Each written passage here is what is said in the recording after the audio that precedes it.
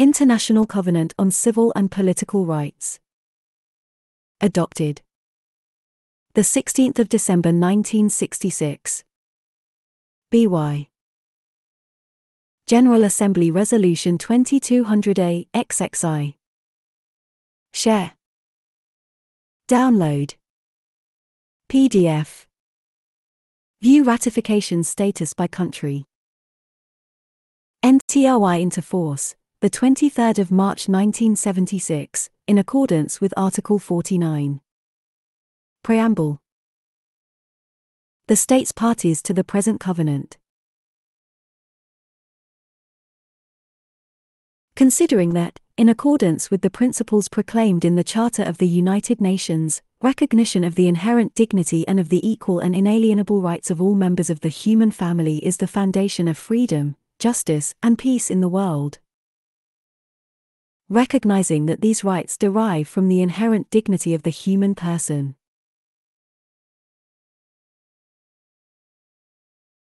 Recognizing that, in accordance with the Universal Declaration of Human Rights, the ideal of free human beings enjoying civil and political freedom and freedom from fear and want can only be achieved if conditions are created whereby everyone may enjoy his civil and political rights, as well as his economic, social, and cultural rights.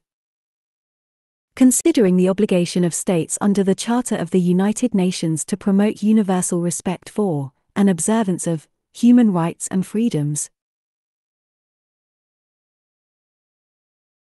Realizing that the individual, having duties to other individuals and to the community to which he belongs, is under a responsibility to strive for the promotion and observance of the rights recognized in the present covenant.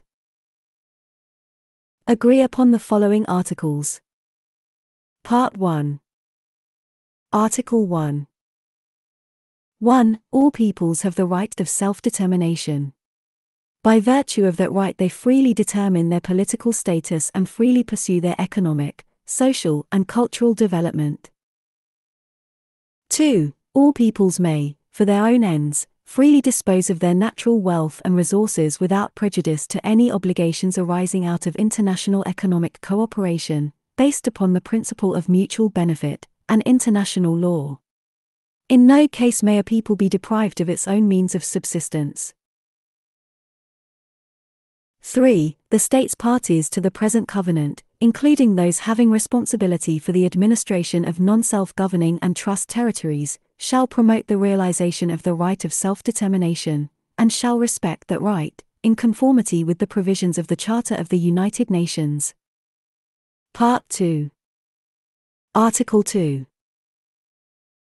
1. Each state party to the present covenant undertakes to respect and to ensure to all individuals within its territory and subject to its jurisdiction the rights recognized in the present covenant, without distinction of any kind, such as race, color, sex, language, religion, political or other opinion, national or social origin, property, birth, or other status. 2. Where not already provided for by existing legislative or other measures, each state party to the present covenant undertakes to take the necessary steps, in accordance with its constitutional processes and with the provisions of the present covenant, to adopt such laws or other measures as may be necessary to give effect to the rights recognized in the present covenant. 3. Each state party to the present covenant undertakes a. To ensure that any person whose rights or freedoms as herein recognized are violated shall have an effective remedy, notwithstanding that the violation has been committed by persons acting in an official capacity. b. To ensure that any person claiming such a remedy shall have his right thereto determined by competent judicial, administrative, or legislative authorities, or by any other competent authority provided for by the legal system of the state, and to develop the possibilities of judicial remedy. c. To ensure that the competent authorities shall enforce such remedies when granted. Article 3. The states parties to the present covenant undertake to ensure the equal right of men and women to the enjoyment of all civil and political rights set forth in the present covenant. Article 4. 1.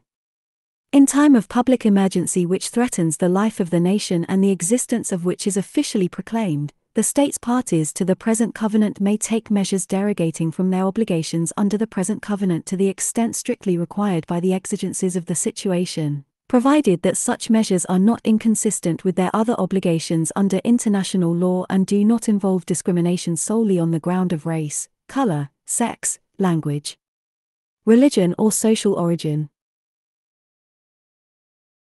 2. No derogation from Articles 6, 7, 8, paragraphs I and 2, 11, 15, the 16th and the 18th of may be made under this provision. 3. Any state party to the present covenant availing itself of the right of derogation shall immediately inform the other states parties to the present covenant, through the intermediary of the Secretary-General of the United Nations, of the provisions from which it has derogated and of the reasons by which it was actuated. A further communication shall be made, through the same intermediary, on the date on which it terminates such derogation.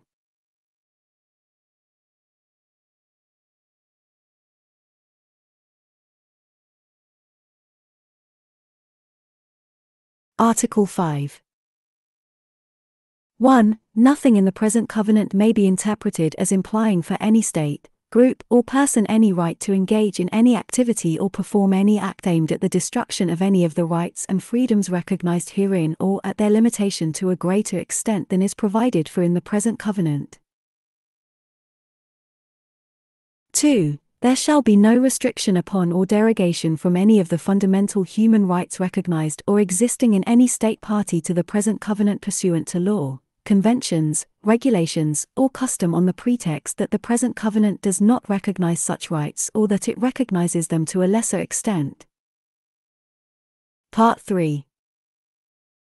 Article 6. 1. Every human being has the inherent right to life. This right shall be protected by law. No one shall be arbitrarily deprived of his life.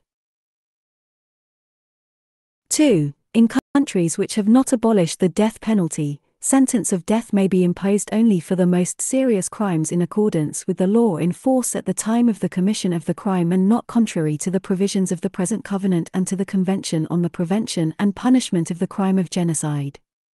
This penalty can only be carried out pursuant to a final judgment rendered by a competent court. 3. When deprivation of life constitutes the crime of genocide, it is understood that nothing in this article shall authorize any state party to the present covenant to derogate in any way from any obligation assumed under the provisions of the Convention on the Prevention and Punishment of the Crime of Genocide. 4. Anyone sentenced to death shall have the right to seek pardon or commutation of the sentence. Amnesty, pardon, or commutation of the sentence of death may be granted in all cases. 5. Sentence of death shall not be imposed for crimes committed by persons below 18 years of age and shall not be carried out on pregnant women. 6. Nothing in this article shall be invoked to delay or to prevent the abolition of capital punishment by any state party to the present covenant. Article 7. No one shall be subjected to torture or to cruel, inhuman, or degrading treatment or punishment. In particular, no one shall be subjected without his free consent to medical or scientific experimentation. Article 8. 1. No one shall be held in slavery. Slavery and the slave trade in all their forms shall be prohibited. 2. No one shall be held in servitude. 3. A. No one shall be required to perform forced or compulsory labor. B. Paragraph 3, A. Shall not be held to preclude, in countries where imprisonment with hard labor may be imposed as a punishment for a crime, the performance of hard labor in pursuance of a sentence to such punishment by a competent court. C. For the purpose of this paragraph the term forced or compulsory labor shall not include I. Any work or service, not referred to in subparagraph B, normally required of a person who is under detention in consequence of a lawful order of a court, or of a person during conditional release from such detention. 2. Any service of a military character and, in countries where conscientious objection is recognized, any national service required by law of conscientious objectors. 3. Any service exacted in cases of emergency or calamity threatening the life or well-being of the community. 4. Any work or service which forms part of normal civil obligations. Article 9. 1. Everyone has the right to liberty and security of person. No one shall be subjected to arbitrary arrest or detention. No one shall be deprived of his liberty except on such grounds and in accordance with such procedure as are established by law. 2. Anyone who is arrested shall be informed, at the time of arrest, of the reasons for his arrest and shall be promptly informed of any charges against him. 3. Anyone arrested or detained on a criminal charge shall be brought promptly before a judge or other officer authorized by law to exercise judicial power and shall be entitled to trial within a reasonable time or to release. It shall not be the general rule that persons awaiting trial shall be detained in custody, but release may be subject to guarantees to appear for trial, at any other stage of the judicial proceedings, and, should occasion arise, for execution of the judgment. 4. Anyone who is deprived of his liberty by arrest or detention shall be entitled to take proceedings before a court, in order that that court may decide without delay on the lawfulness of his detention and order his release if the detention is not lawful. 5. Anyone who has been the victim of unlawful arrest or detention shall have an enforceable right to compensation. Article 10. 1. All persons deprived of their liberty shall be treated with humanity and with respect for the inherent dignity of the human person. 2. A. Accused persons shall, save in exceptional circumstances, be segregated from convicted persons and shall be subject to separate treatment appropriate to their status as unconvicted persons. B. Accused juvenile persons shall be separated from adults and brought as speedily as possible for adjudication. 3. The penitentiary system shall comprise treatment of prisoners, the essential aim of which shall be their reformation and social rehabilitation. Juvenile offenders shall be segregated from adults and be accorded treatment appropriate to their age and legal status. Article 11. No one shall be imprisoned merely on the ground of inability to fulfill a contractual obligation.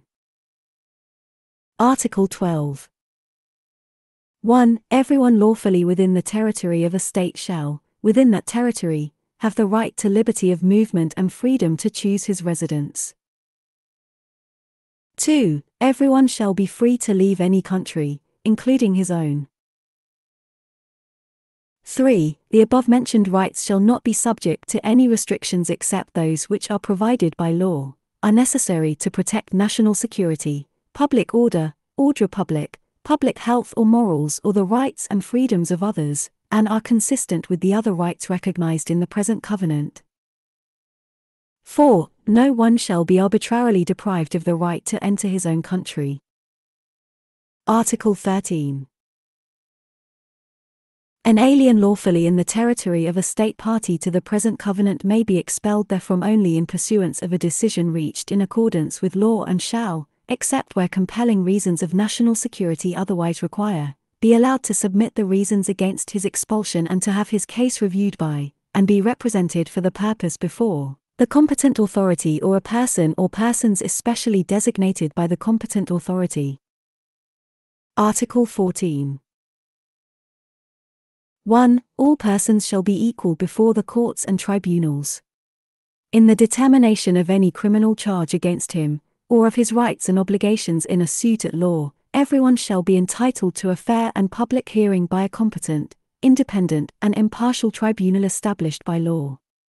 The press and the public may be excluded from all or part of a trial for reasons of morals, public order, ordre public, or national security in a democratic society, or when the interest of the private lives of the parties so requires, or to the extent strictly necessary in the opinion of the court in special circumstances where publicity would prejudice the interests of justice. But any judgment rendered in a criminal case or in a suit at law shall be made public except where the interest of Juvenile persons otherwise requires or the proceedings concern matrimonial disputes or the guardianship of children. 2. Everyone charged with a criminal offense shall have the right to be presumed innocent until proved guilty according to law. 3. In the determination of any criminal charge against him, everyone shall be entitled to the following minimum guarantees, in full equality: a. To be informed promptly and in detail in a language which he understands of the nature and cause of the charge against him. b. To have adequate time and facilities for the preparation of his defense and to communicate with counsel of his own choosing. c. To be tried without undue delay. d. To be tried in his presence, and to defend himself in person or through legal assistance of his own choosing, to be informed, if he does not have legal assistance, of this right, and to have legal assistance assigned to him, in any case where the interests of justice so require, and without payment by him in any such case if he does not have sufficient means to pay for it.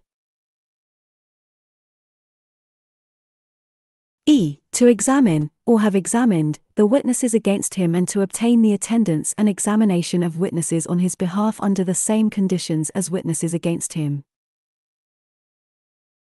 f. To have the free assistance of an interpreter if he cannot understand or speak the language used in court. g. Not to be compelled to testify against himself or to confess guilt.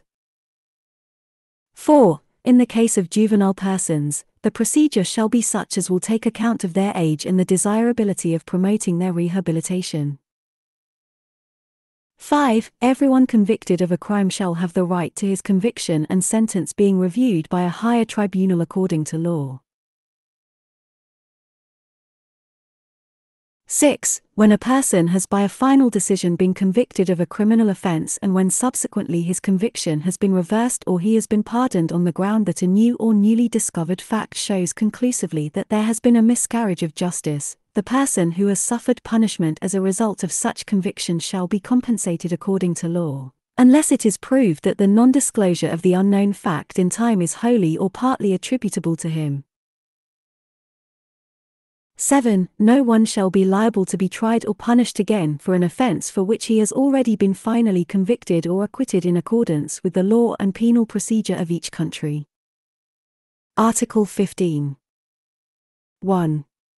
No one shall be held guilty of any criminal offense on account of any act or omission which did not constitute a criminal offense, under national or international law, at the time when it was committed. Nor shall a heavier penalty be imposed than the one that was applicable at the time when the criminal offense was committed. If, subsequent to the commission of the offense, provision is made by law for the imposition of the lighter penalty, the offender shall benefit thereby. 2. Nothing in this article shall prejudice the trial and punishment of any person for any act or omission which, at the time when it was committed, was criminal according to the general principles of law recognized by the community of nations. Article 16. Everyone shall have the right to recognition everywhere as a person before the law. Article 17. 1. No one shall be subjected to arbitrary or unlawful interference with his privacy, family, home or correspondence, nor to unlawful attacks on his honor and reputation. 2. Everyone has the right to the protection of the law against such interference or attacks. Article 18. 1. Everyone shall have the right to freedom of thought, conscience, and religion. This right shall include freedom to have or to adopt a religion or belief of his choice, and freedom, either individually or in community with others and in public or private, to manifest his religion or belief in worship, observance, practice, and teaching. 2. No one shall be subject to coercion which would impair his freedom to have or to adopt a religion or belief of his choice. 3. Freedom to manifest one's religion or beliefs may be subject only to such limitations as are prescribed by law and are necessary to protect public safety, order, health, or morals or the fundamental rights and freedoms of others. 4. The states parties to the present covenant undertake to have respect for the liberty of parents and, when applicable, legal guardians to ensure the religious and moral education of their children in conformity with their own convictions. Article 19. 1. Everyone shall have the right to hold opinions without interference. 2. Everyone shall have the right to freedom of expression. This right shall include freedom to seek, receive and impart information and ideas of all kinds, regardless of frontiers, either orally, in writing or in print, in the form of art, or through any other media of his choice. 3. The exercise of the rights provided for in paragraph 2 of this article carries with it special duties and responsibilities. It may therefore be subject to certain restrictions, but these shall only be such as are provided by law and are necessary. A. For respect of the rights or reputations of others. B. For the protection of national security or of public order, ordre public, or of public health or morals. Article 20. 1. Any propaganda for war shall be prohibited by law. 2. Any advocacy of national, racial or religious hatred that constitutes incitement to discrimination, hostility or violence shall be prohibited by law. Article 21. The right of peaceful assembly shall be recognized. No restrictions may be placed on the exercise of this right other than those imposed in conformity with the law and which are necessary in a democratic society in the interests of national security or public safety, public order, ordre public, the protection of public health or morals or the protection of the rights and freedoms of others. Article 22. 1. Everyone shall have the right to freedom of association with others, including the right to form and join trade unions for the protection of his interests. 2. No restrictions may be placed on the exercise of this right other than those which are prescribed by law and which are necessary in a democratic society in the interests of national security or public safety, public order, ordre public, the protection of public health or morals or the protection of the rights and freedoms of others. This article shall not prevent the imposition of lawful restrictions on members of the armed forces and of the police in their exercise of this right. 3. Nothing in this article shall authorize states parties to the International Labour Organization Convention of 1948 concerning freedom of association and protection of the right to organize to take legislative measures which would prejudice, or to apply the law in such a manner as to prejudice, the guarantees provided for in that convention. Article 23. 1. The family is the natural and fundamental group unit of society and is entitled to protection by society and the state. 2. The right of men and women of marriageable age to marry and to found a family shall be recognized. 3. No marriage shall be entered into without the free and full consent of the intending spouses. 4. States parties to the present covenant shall take appropriate steps to ensure equality of rights and responsibilities of spouses as to marriage, during marriage and at its dissolution. In the case of dissolution, provision shall be made for the necessary protection of any children. Article 24. 1. Every child shall have, without any discrimination as to race, color, sex, language, religion, national or social origin, property or birth, the right to such measures of protection as are required by his status as a minor, on the part of his family, society and the state. 2. Every child shall be registered immediately after birth and shall have a name. 3. Every child has the right to acquire a nationality. Article 25. Every citizen shall have the right and the opportunity, without any of the distinctions mentioned in Article 2 and without unreasonable restrictions. A. To take part in the conduct of public affairs, directly or through freely chosen representatives. B. To vote and to be elected at genuine periodic elections which shall be by universal and equal suffrage and shall be held by secret ballot, guaranteeing the free expression of the will of the electors. C. To have access, on general terms of equality, to public service in his country. Article 26. All persons are equal before the law and are entitled without any discrimination to the equal protection of the law. In this respect, the law shall prohibit any discrimination and guarantee to all persons equal and effective protection against discrimination on any ground such as race, color, sex, language, religion, political or other opinion, national or social origin, property, birth, or other status. Article 27. In those states in which ethnic, religious, or linguistic minorities exist, persons belonging to such minorities shall not be denied the right, in community with the other members of their group, to enjoy their own culture, to profess and practice their own religion, or to use their own language. Part 4. Article 28. 1. There shall be established a Human Rights Committee, hereafter referred to in the present covenant as the Committee. It shall consist of 18 members and shall carry out the functions hereinafter provided. 2. The committee shall be composed of nationals of the states parties to the present covenant who shall be persons of high moral character and recognized competence in the field of human rights, consideration being given to the usefulness of the participation of some persons having legal experience. 3. The members of the committee shall be elected and shall serve in their personal capacity. Article 29. 1. The members of the committee shall be elected by secret ballot from a list of persons possessing the qualifications prescribed in Article 28 and nominated for the purpose by the states parties to the present covenant. 2. Each state party to the present covenant may nominate not more than 2 persons. These persons shall be nationals of the nominating state. 3. A person shall be eligible for renomination. Article 30.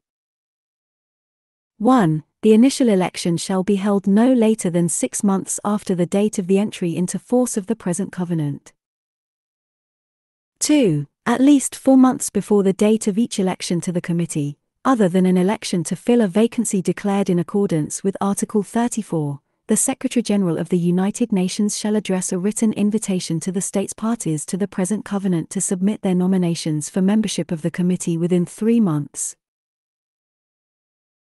3. The Secretary-General of the United Nations shall prepare a list in alphabetical order of all the persons thus nominated, with an indication of the states parties which have nominated them, and shall submit it to the states parties to the present covenant no later than 1 month before the date of each election. 4. Elections of the members of the committee shall be held at a meeting of the states parties to the present covenant convened by the Secretary-General of the United Nations at the headquarters of the United Nations.